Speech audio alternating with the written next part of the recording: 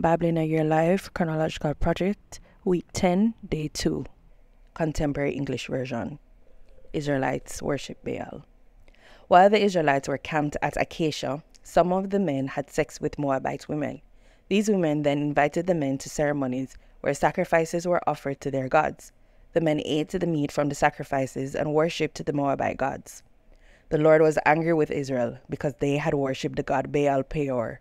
So he said to Moses, "Take the Israelite leaders who are responsible for this and have them killed in front of my sacred tent where everyone can see. Maybe then I will stop being angry with the Israelites." Moses told Israel's officials, "Each of you must put to death any of your men who worshipped Baal." Later, Moses and the people were at the sacred tent, crying, when one of the Israelite men brought a Midianite woman to meet his family. Phinehas, the grandson of Aaron the priest, saw the couple and left the crowd. He found a spear and followed the man into his tent, where he ran the spear through the man and into the woman's stomach. The Lord immediately stopped punishing Israel with a deadly disease, but 24,000 Israelites had already died. The Lord said to Moses, "In my anger, I would have wiped out the Israelites if Phinehas had not been faithful to me, but instead of punishing them, I forgave them. So because of the loyalty that Phinehas showed, I solemnly promise that he and his descendants will always be my priests." The Israelite man that was killed was Zimri, son of Salu, who was one of the leaders of the Simeon tribe. And the Midianite woman killed with him was Cosbi, the daughter of a Midianite clan leader named Zur. The Lord told Moses, "The Midianites are now enemies of Israel, so attack and defeat them. They tricked the people of Israel into worshipping their God at Peor, and they are responsible for the death of Cosbi, the daughter of one of their own leaders." The Israelites are counted a second time. After the Lord had stopped the deadly disease from killing the Israelites, he said to Moses and Eleazar, son of Aaron, "I want you to find out how many Israelites are in each family. Then make a list of every man 20 years and older who is able to serve in Israel's army." Israel was now camped in the hills of Moab across the Jordan River from the town of Jericho.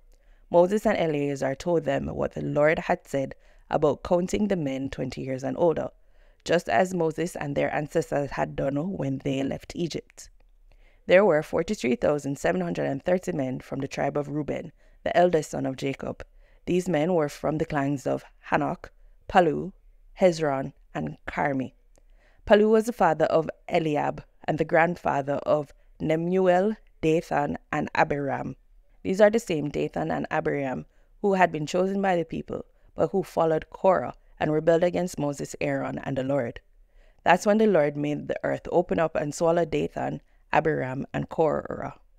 At the same time, fire destroyed 250 men as a warning to the other Israelites, but the Korahite clan wasn't destroyed. There were 22,200 men from the tribe of Simeon. They were from the clans of Nemuel, Jamin, Jachin, Zerah, and Shaul. There were 40,500 men from the tribe of Gad. They were from the clans of Zephon, Haggai, Shuni, Ozni, Eri, Arad, and Areli. There were 76,500 men from the tribe of Judah. They were from the clans of Shelah, Perez, and Zerah, as well as Hezron and Hamul, whose ancestors were Perez. Judah's sons and Amnon had died in Canaan. There were 64,300 men from the tribe of Issachar. They were from the clans of Tola, Puvah, Jashub, and Shimron. There were 60,500 men from the tribe of Zebulun.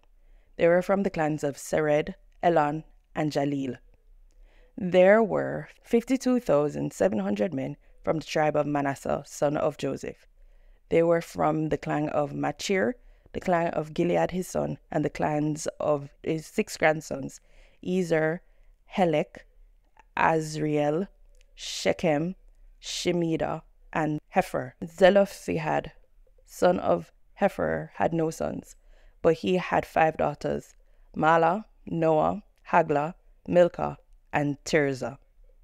There were 32,500 men from the tribe of Ephraim, son of Joseph. They were from the clans of Shuletha, Besher, Tahan, and Eran, the son of Shuthelah. There were 45,600 men from the tribe of Benjamin. They were from the clans of Bela, Ashbel, Ahiram, Hufam, as well as from Ard and Naaman, the sons of Bela. There were 64,400 men from the tribe of Dan. They were all from the clan of Shuham. There were 53,400 men from the tribe of Asher. They were from the clans of Imnah, Ishvi, and Beriah, and from the two clans of Heber and Malkiel, the sons of Beriah. Asher's daughter was Serah. There were 45,400 men from the tribes of Naphtali. They were from the clans of Jazir, Jazeel, Juni, Jezer, and Shillem. The total number of Israelite men listed was 601,730. The Lord said to Moses, "Divide the land of Canaan among these tribes according to the number of people in each one. So the larger tribes have more land than the smaller ones. I will show you what land to give each tribe, and they will receive as much land as they need, according to the number of people in it." The tribe of Levi included the clans of Gershonites, Kohathites, Merarites, as well as the clans of Libni, Hebron, Mali, Mushi, and Korah. Kohath the Levite was the father of Amram, the husband of Levi's daughter Jochebed, who was born in Egypt. Amram and Jochebed's three children were Aaron, Moses, and Miriam. Aaron was the father of Nabad, Abihu, Eleazar, and Ithamar. But Nabad and Abihu had died when they offered fire that was unacceptable to the Lord. In the tribe of Levi, there were 23,000 men and boys at least a month old. They were not listed with the other tribes because they would not receive any land in Canaan. Moses and Eleazar counted the Israelites while they were camped in the hill of Moab, across the Jordan River from Jericho. None of the people that Moses and Aaron had counted in the Sinai desert were still alive, except Caleb, son of Jephunneh, and Joshua, son of Nun. The Lord had said that everyone else would die there in the desert.